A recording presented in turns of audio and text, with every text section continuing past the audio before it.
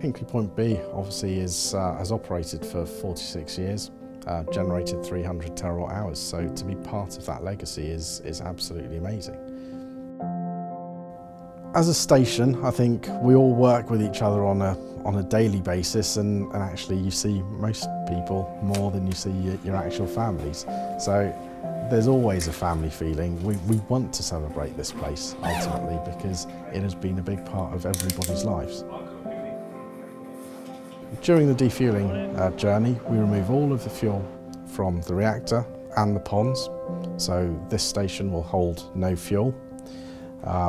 Then we move into the deconstruction journey, which will be taking apart the big parts of plant, so things like the turbine hall, getting rid of the big generating bits of kit.